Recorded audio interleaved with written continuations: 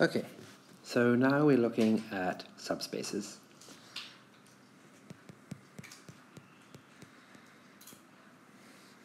Okay, so we start off with a definition. We say that S is a subset of V, right? And S is a subset of V. True, that is a subset. If every element of S is also an element of V. Okay, so if everything in S is also in V, then S is a subset of V. Example, the set 1, 5, minus 2, 0. Those two vectors is a subset of R2, right? Because R2 is a set of all vectors, all two vectors. Okay. Have another definition. If V is a vector space and S is a non-empty subset of V, we call S a subspace of V if it is closed under vector addition and closed under scalar multiplication. And there's a little note here saying non-empty means that there must be at least one element in S. Okay, so if you have a set S that's not empty, so non-empty means not empty, it's not empty, it's not the empty set. If V is a vector space and S is a non-empty subset of V, we call S a subspace of V if it is closed under vector addition and closed under scalar multiplication. Okay, so you have a subset and it's closed under vector addition and scalar multiplication, then it's a subspace. Then there's a little note it's saying we use the same vector addition and scalar multiplication for S that we do for V. Okay, because if you have this vector space V, and in that vector space V, there is a way of adding vectors to each other and multiplying them by scalars. You take a subset S, so just the sum of the elements of V, and you add them together in the same way that you would add things in V. And if, whenever you do that, what you get is still a vector in S, and you say it's closed under vector addition. And if whenever you multiply by a scalar a vector in S, then you get another vector in S, then it's closed under scalar multiplication. So, in other words, if you, let's call it V rather. So if the vector V, okay, is in S, right, then certainly one thing that is true is that the vector alpha times V is in V, right? Because V is in S, and S is a subset of the vector space V, and the vector space V is closed under scalar multiplication. But now we're saying not just that, but furthermore, this subset S is closed under scalar multiplication, so that alpha V is not just in V, it's in S. It's in that. So if V is in S, then alpha V must be in S, and in fact, alpha V must be V in S for every real number. So if V is in S and alpha is any real number, then alpha V must be in S. Okay. Similarly, if U and V are vectors in S, then U plus V must be in S. Okay.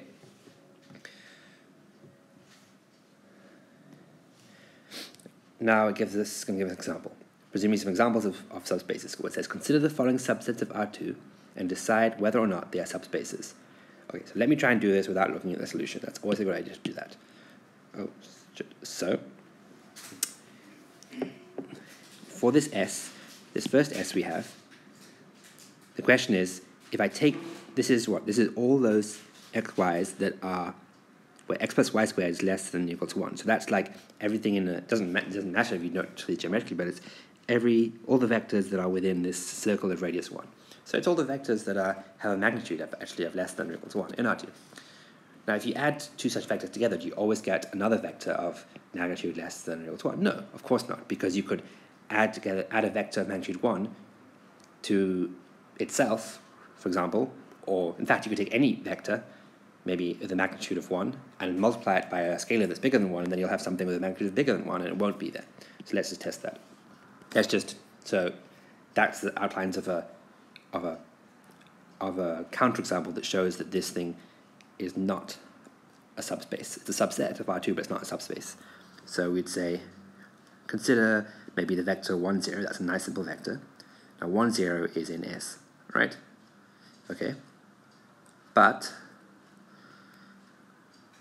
if you take 1, 0 and multiply it by 2, so you have 2, 1, 0, then you get 2, 0, of course. Wait, how do I know that 1, 0 is an S? I know that 1, 0 is an S because if you go, 1, 0 is an S. Why is it in S? It's an S because 1 squared plus 0 squared equals 1, which is less than or equal to 1. So it satisfies that condition. Now, if I take it times by 2, so we get 2 times 1, 0, that's 2, 0. Then we have 2 squared plus 0 squared, which is equal to 4, which is not less than or equal to 1. Okay? So that means that this thing is not in S, okay? Because 2 squared plus 0 equals 4, which is not less than, which is not less than 1. So this thing, V is in S, alpha is in R, implies alpha V is in S. That we have shown that's not true by finding a case where we have a V that's in S, and our V was 1, 0, and alpha that's in R, our alpha was 2, but the alpha times V, which was ended up being 2, 0, is not in S. So this thing is not closed on scalar multiplication, so it's not a subspace. Let's just check to see that that's what they get. Yes, no, it's not closed. It's not closed. In fact, they have found it's not closed in the vector addition or scalar multiplication. Let's see why. Oh, they give an example of addition, right? So we found that how it wasn't closed on scalar multiplication. They found how if you take, it's also not closed under vector addition. So the fact that it's not closed in scalar multiplication, that's enough to say it's not a vector space, because a subspace, because a subspace has got to have both. But it's also interesting to know that it's not, nor is it closed under vector addition. For example, you take the vectors 1, 0, and 0, 1. They're both in S. Why? Because 1 squared plus 0 is equal to 1, which is less than or equal to 1. 0 plus 1 squared is equal to 1, which is less than or equal to 1. Add them together, you get 1, 1. That's not in S. Why? Because 1 squared plus 1 squared equals 2, which is not less than or equal to 1. Okay. Let's do this next one. We have the set S of all those vectors, x, y, such that x is greater than 0 and y is greater than 0. X is greater than or equal to 0 and y is greater than or equal to 0. Is that a vector space? No, because you could, well, in fact, let me do something here. Let's check to see whether it's closed under vector addition. Okay, so how do you check that?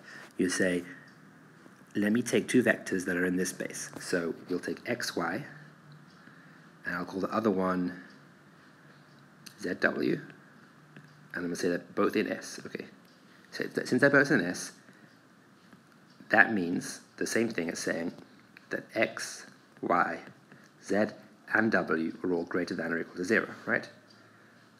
Now, if I add them together, x, y plus z, w, I get, how do you add together vectors now too? You add them component by component. You get that. Now, is that in S? Well, the question is x plus z greater than 0? And is y plus w greater than 0? Of course they are, because if x and z are both greater than 0, as is said over here, then x plus z has to be greater than 0. Y plus z has to be greater than 0. Y plus w has to be greater than 0. Yes. All these things individually, x is greater than 0, z is greater than 0, y is greater than 0, w is greater than 0. So when you add those things together there and there, the results are all greater than 0. So this thing, this set, it is indeed closed under, so this implies that. So this thing then is an element of S, this sum, and because of that, okay. So because x and y, because those two vectors being in S implies that their sum is in S, I'm going to rather put here the therefore sign for that. Just okay. That means that this thing is closed under vector addition. Okay, so is it a subspace? We don't know yet, because it's fine that it's closed under vector addition, but it also needs to be closed under scalar multiplication. So let's check that.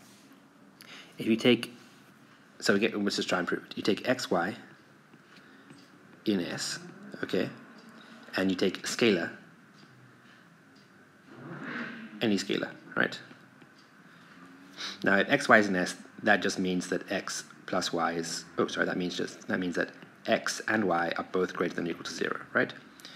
So you multiply this vector by a scalar, by the scalar alpha, you get alpha x times alpha y. Now, is it true that alpha x plus alpha y is greater than or equal to 0? Is that the case? Well, you can factorize the alpha if alpha x plus y is that greater than 0, greater than or equal to 0. No, not necessarily. What if the alpha was negative? Then it would have something that's not greater than or equal to 0. So this is not true if alpha is less than 0, and it can be, because if alpha as a scalar, alpha could be any real number. Okay, so it's not true. That's it. So this is not an element of S. So this thing is not going to be closed under scalar multiplication. Now, a nicer way of showing that would be just to provide, a counterexample. So you take a vector in S. So let's take a nice simple vector. Let's take 1, 0 again. Okay. Now that's in S, of course. Why? Because 1 is greater than or equal to 0, and 0 is greater than or equal to 0. Okay? We multiply it by a nice simple negative scalar. What about minus 1? So we go minus 1 times 1, 0. That's minus 1, 0. And that is not in S, because minus 1 is not greater than or equal to 0. Doesn't matter that 0 is, because to be in S, you need both of these things to be the case.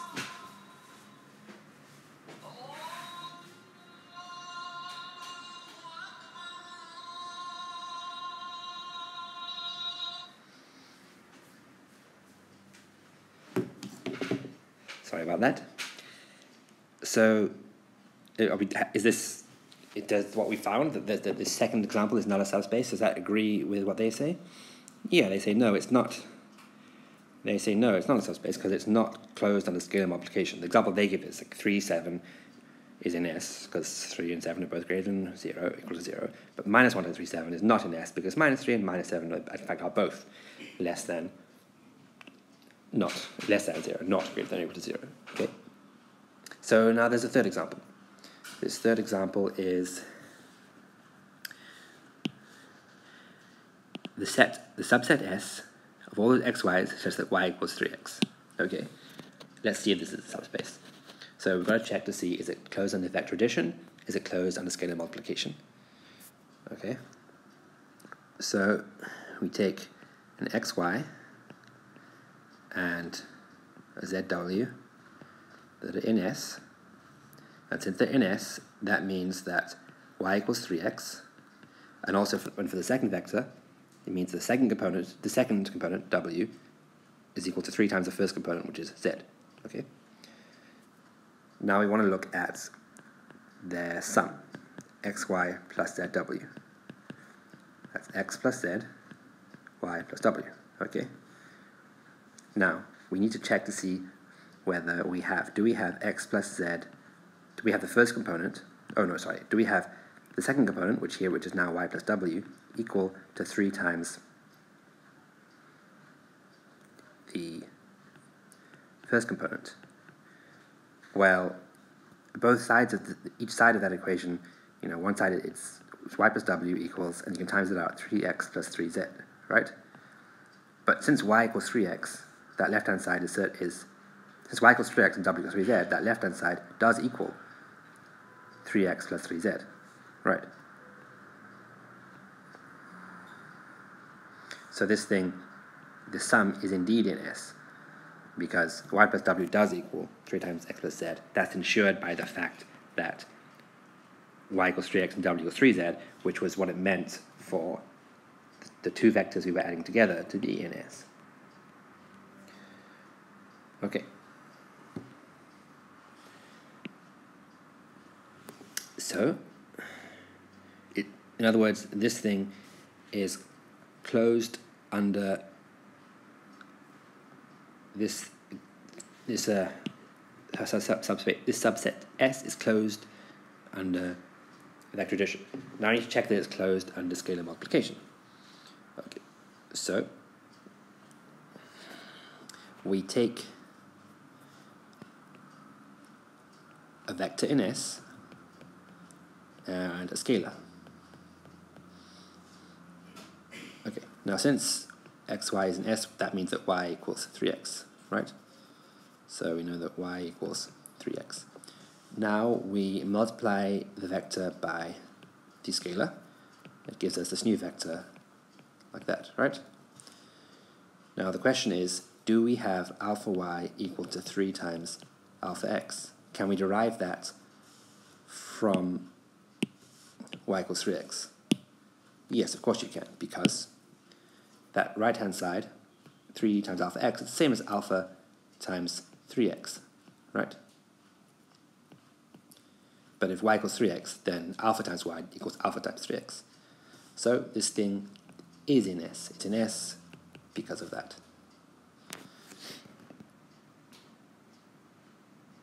So this thing is closed. So this subset is closed under vector addition. It's closed under scalar multiplication, so it is a subspace because it meets the definition of what it means to be a subspace. Okay. What do they say? Yes, this is a subspace, as we said as well. To disprove a statement, it's enough to provide one example where it fails, like we did in the previous 2 examples. Okay. But to prove a statement, we need to make a generalized argument. We show below that S is closed under the addition of any 2 vectors and under multiplication of any vector with a scalar. So let's just look through there how they did it. U and V be elements of S, and alpha B and R. So then U, and then V, where V equals. This is exactly what we did, right? Okay. To check whether it's still in S, you've got to check whether this is the case, whether that equals that. So that's what they did. Add those two, same as adding those like that. But uy equals 3 times ux because that's what it means for the u to be in S. Same for vx, so you get that. Okay. Then they say they left as the exercise for the reader to prove that S is closed under scalar multiplication. Well, we already did that, so that's good. Okay. Now we have a theorem. Any vector space has at least 2 subspaces. The subspace consisting of just the 0 vector, and the subspace that's the whole space itself. Okay, well, V is certainly a subset of V, right? Because it's everything in V is in V, okay? It's a trivial subset. The set containing just the 0 vector, that's also a subset of V. Why? Well, every vector space has got to have a 0 vector in it. Okay. Why am I saying that? How do I know that every vector space is a 0 vector? Well, one way of saying it is that every vector space must be closed under scalar multiplication. So you have to. So you can multiply any vector by scalar 0, and you get the 0 vector. Or another way of saying it is to say that in any vector space, you could take any vector in it and subtract from it the same vector, and that's, of course, going to be the 0 vector. So the 0 vector is in every vector space. So this, so the set containing just the 0 vector is certainly a subset of V. Okay. So these two things, V and the set containing just the 0 vector, those are both subsets of V. Now, to be subspaces, it's not enough to be subsets. They must be closed under vector addition and scalar multiplication. So it must be that if you take anything here in V and any 2 vectors and add them together, you get something else that's in V. But of course that's true because V is a vector space, right? Similarly, closed on scalar multiplication, well, that's just because V is a vector space. Okay, so that's trivial. Now, if you take any 2 vectors in here and add them together, do you get something else in there? Yes, of course you do. Why? Because the 0 vector plus the 0 vector, 0 is the only vector there, so you have 0 plus 0 is the only sum you can do. The 0 vector plus the 0 vector equals the 0 vector.